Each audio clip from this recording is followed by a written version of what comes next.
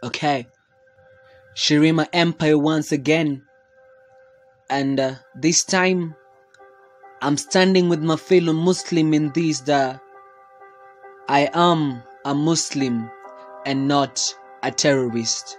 So listen. Okay.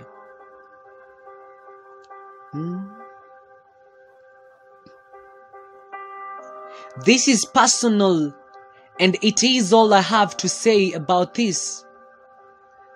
It is very personal, it is so, because it's not supposed to be my business, but the fact that it keeps me awake at night makes it so much my business. So I say this again. This piece hits more than the words I'll use. It pierces more than the soul. It is damaging, yes and no, but I'll still write of it. If we only talk about the good, then of what are we to a society that is awakened daily for the hunger for change? I am a Muslim, and I refuse to be part of this generation that no one cares for. Talk on deaf ears, applauds on fears, smiles and silence, total silence. Nobody speaks because nobody listens. We look, shake our head and walk away. But I am a Muslim and not a terrorist. As I said, this is personal. So I will speak. I will speak to the deaf till they learn to read my lips. Wave at the blind till they master the smell of my armpits and follow the motion of my hands. I refuse to let my mouth stink in silence simply because they said nobody listens. I will save this for whoever this will make sense to. I do not need numbers, no. I only need one. One person this will touch, just one to save our future. Whenever there is a terrorist attack, what comes to their mind? Ali Moha has his hand in this. No wonder whenever they see me with the bag on a hepa, that's why they frisked me more than 10 times on the entrance. They can't employ me and I'm stuck in Isili selling shoes nikiswali too. A moment of silence to all those who died at Dusit. It really caught me by shock, but they decided to blame it all on me. Why is it that when John, Daniel, Karan are had as terrorists, they are never judged by their religion, background, clan, or even tribe? But poor Naima, just because amejifunika hijab and she is in a buibui, when they see her, she is a Muslim na ametumwa. That's what your mind is designed to picture. I mean, I even fear that someday I'll be deported Miguna, and what I fear most in a Kamsun, cause if it's not a Sani, then it must be Fatuma.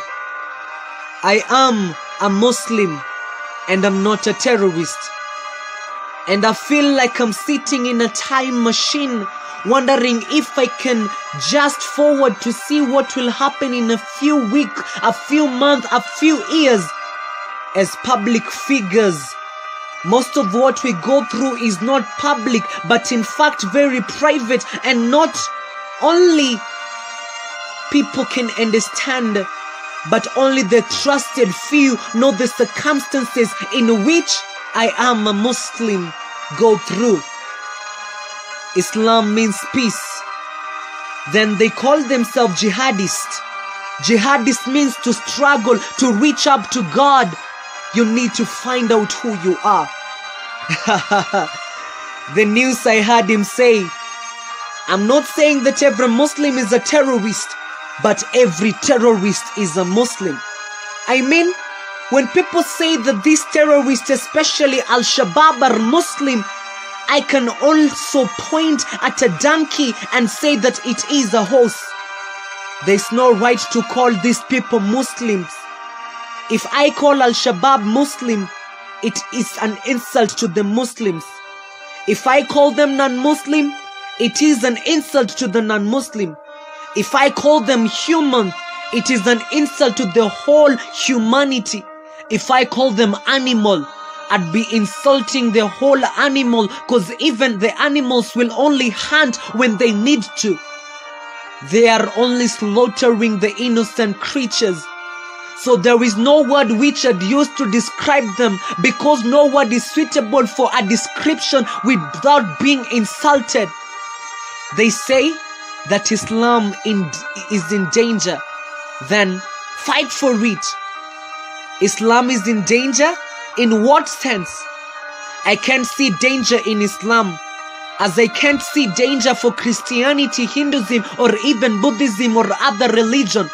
The only danger that Islam is facing is Al-Shabaab, the ones who use the name of Islam to strive for power and to spread fear. I can see danger for humanity, and that's what is making me afraid.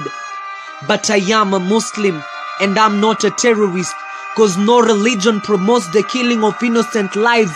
None say it is alright to stab innocent with knives. Terrorists do not speak for Muslims by their madness, nor should Muslims be punished for the terrorist badness. To all the Muslim and non-Muslims alike, let's stop the chain of hate, discrimination and dislike. We must reject the terrorist false narrative of Islam to fool people into making a storm that cannot abate. Cause I remain a Muslim, and I'm a Muslim, and I'm not a terrorist. Shirima Empire.